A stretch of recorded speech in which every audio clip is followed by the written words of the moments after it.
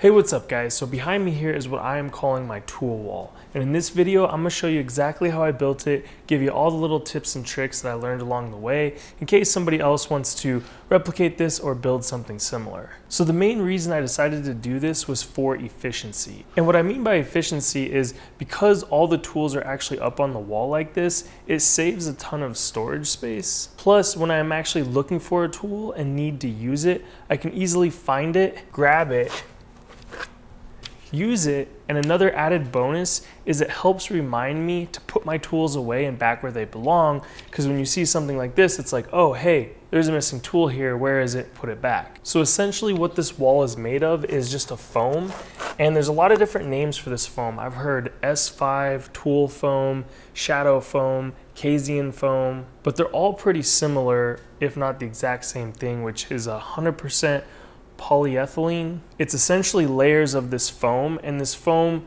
has some unique properties in that it holds its structure well, it's easy to cut out, and they put it in layers so that you can cut to a certain depth and then tear it on that layer so you can have a bunch of different depths and, you know, put tools on it. So black is definitely the most common color, and then I see a lot of black and red, but getting some unique colors like yellow isn't as easy to find. I actually ordered mine from a place called casiansource.com. And the biggest reason I ordered there is they had really good pricing and they offered yellow, and since most of my tools are DeWalt, I thought yellow would look the best. So I actually got 4 sheets that are 4 foot by 2 foot, and the thickness of the sheets, the thickest they make is 57 millimeters or 2¼ inches. And I actually took 2 of those and glued them together so I could get a full 4½ inches of depth, so I could hang heavy tools like this circular saw or this framing nailer here, as you can see. So here's how I got my 4 sheets of Casian foam, and this is how they're packaged. And the reason I wanted to show this was I saw another YouTube video where someone was complaining about the way that these arrived, basically saying that during the shipping process they kind of had some damaged corners and whatnot. As you can see there, my foam was actually curved and bent, which I'll talk a little bit more about later, but I don't know if it's possible to get perfectly square flush Casian foam or if this is just how it always is due to the manufacturing process. I recently just sold my table saw and I don't have a track saw, so I thought the easiest way to make this would be to use a bunch of 1x2s from Home Depot that were already, pre-squared and dried. I bought these 8-foot sections here, and the reason why I went with 1x2 is really it's 1½ inch by 3/4 of an inch. And if you put 3 1½ inches together, you get exactly 4½ inches, which was the width of the 2 foam sheets put together. I got 9 of them and I glued them into groups of 3, so I had 3 groups of 3.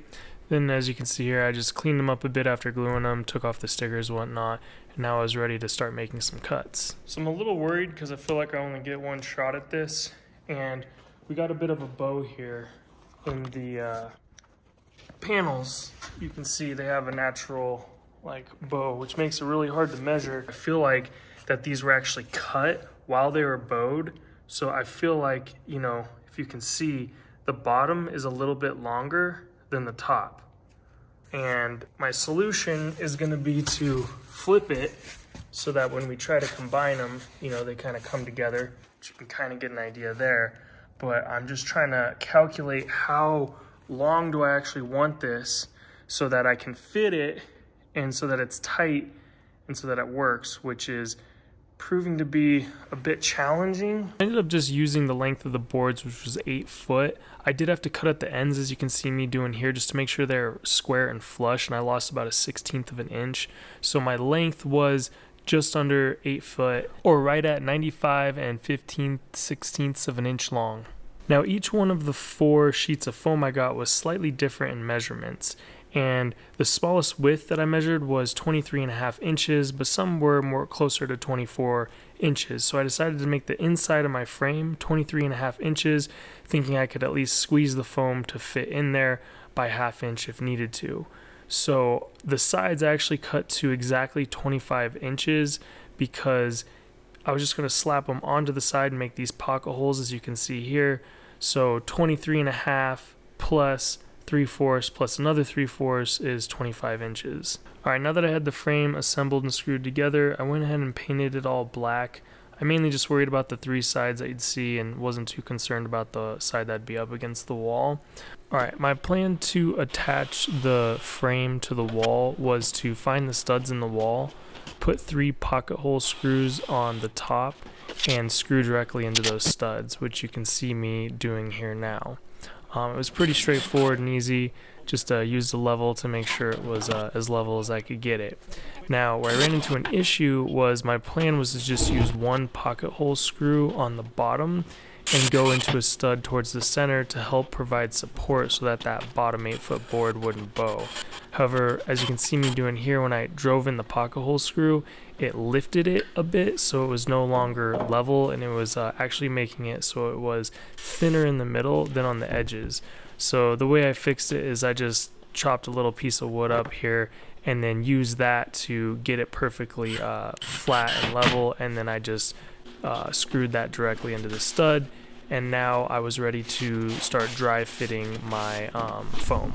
I just need to figure out a way to configure this best I can with the 4 pieces I have so that the final layer has the best fit and finish. And what I'm really looking for is just, you know, as flush as possible. I don't want any gaps. See, this one's extra tight on this side and this side.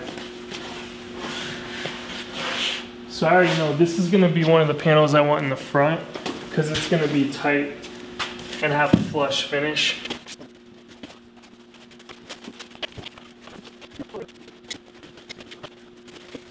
But I'm going to glue the 2 pieces together with this 3M Super 77 adhesive. Dries fast.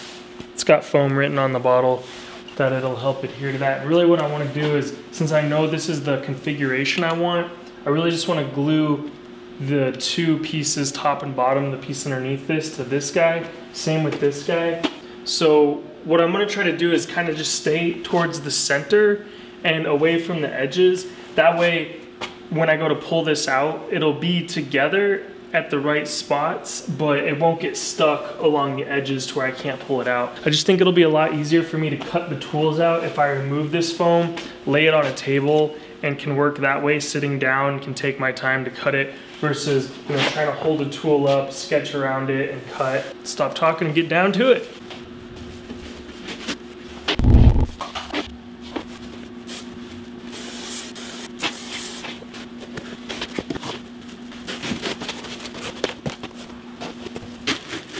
It's in there so tight, and now that this one is stuck to the one behind it, it's really hard to get it to release. But I didn't spray a lot right here, so it is loose enough to where it's not attached, but it is attached right here, which is another reason why I really got to keep it towards the center here. And I'm just explaining this in case anybody else tries to replicate a wall like this, just trying to give you as much advice as I can so that hopefully it works. Hopefully mine works.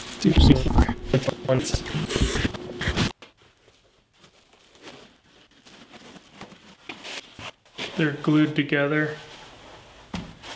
So if I grab just the outer one, it stays together. Glued together pretty good. Now that it's out of the frame, I'm gonna spray glue in these cracks and just get it completely together. And I know it goes back like that. So I just need to remember the exact orientation. In fact, I'm gonna write on the back where I can see, just to remind me like this is up. That's down real quick.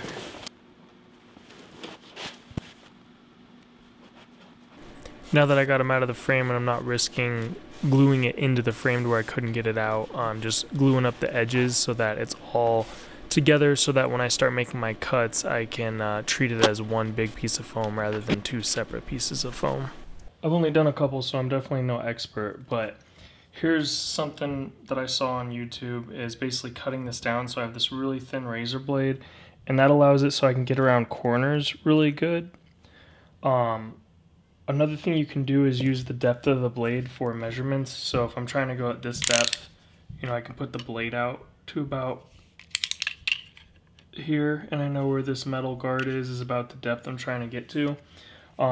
Another big thing is when you're looking at the tool, you want to look at it from this view, and you can see, okay, it's thick up here, thick here, and then it's thin in the middle. So we've got, you know, about 2.5, like 2.25, and then here it's really only about an inch thick, maybe an 1.25 inches.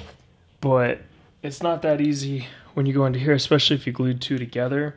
I got 2 layers of black to get through, and it's kind of hard to have it not land on there. But, and I'm still learning, but you know, obviously I want it deep here, not as deep here, deep here if you look at the profile of that. And it worked decently well. You know, I'll get better, but you'll see like this little knife here, when I'm cutting, you have a tendency to go in. So I would just focus on being straight up and down. And you can always cut more off, so it's better to be close rather than far away. And then this little guy here helps me cut around it, but this guy helps me get in deep, so you'll notice like this little tail right here. I like it that it fits it nice and snug, but once we get this out, I don't know if you can really see, get a shot, but it's more of a square cut down here, and I'm not as focused on like those little detail things. Another tip is, here's some like accessories that go with this guy. And like even the blade, I could hide him under here, but I'm gonna cut a little tiny place for this to go, just so that it all stays together. If I need it later, it's there. Just kind of hide it with it. I'll just cut a little, you know, circle or square out down here.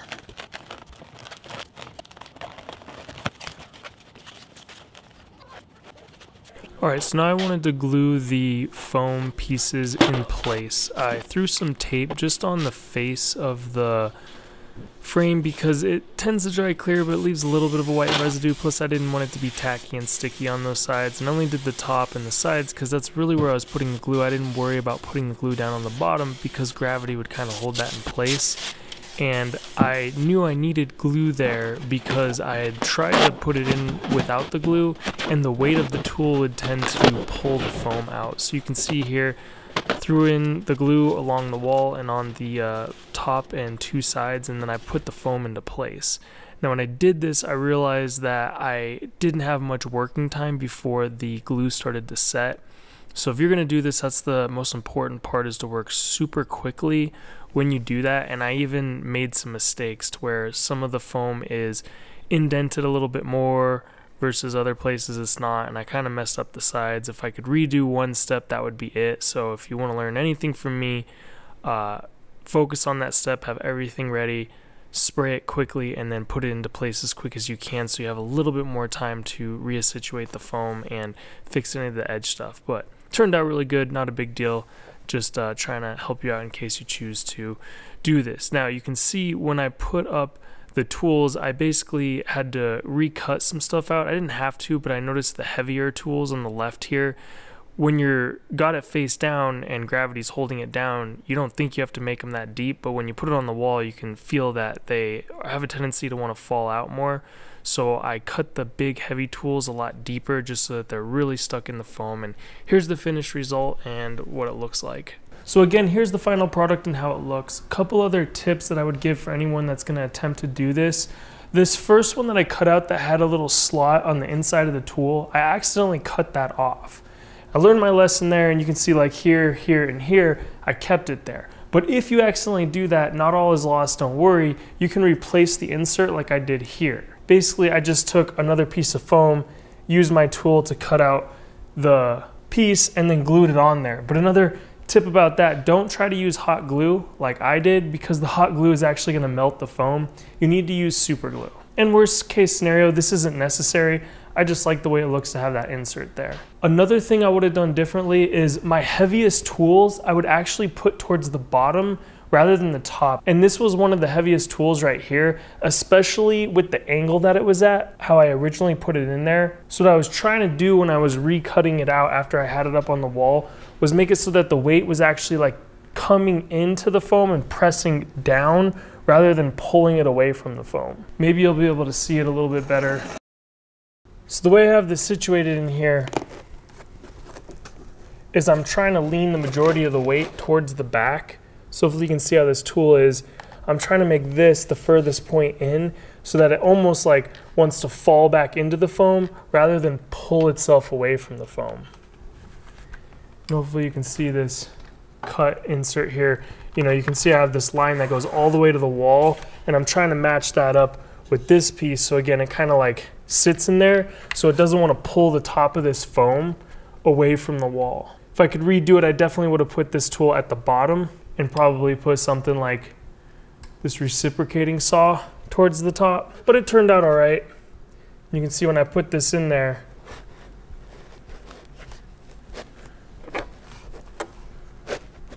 I'm really trying to make that happen to where it wants to fall into the foam. Now another little cool trick is you can get like a flange washer, which is just kind of spread out. You could even buy them in black and put them on the surface, or you can do what I'm going to show you here is actually cut out a circle, put in a screw with a washer on there. I cut it about 1.5 inches deep and made sure that I was screwing into a stud, and then put it underneath the surface so that if this has a tendency to pull the foam out over time, I'm not just relying on the glue, I actually am screwed into a stud. I could do that in a couple places. I think I'm fine with just that one there, but it's just another tip or trick that you could use if you want to replicate what I did. All right, so that's it. That's how I built my tool wall. If you liked the video, consider subscribing or giving me a thumbs up. And if you have any questions, feel free to drop them down in the comments below. I'll try to answer them. Really appreciate you taking the time to watch this video. I'll see you in the next one.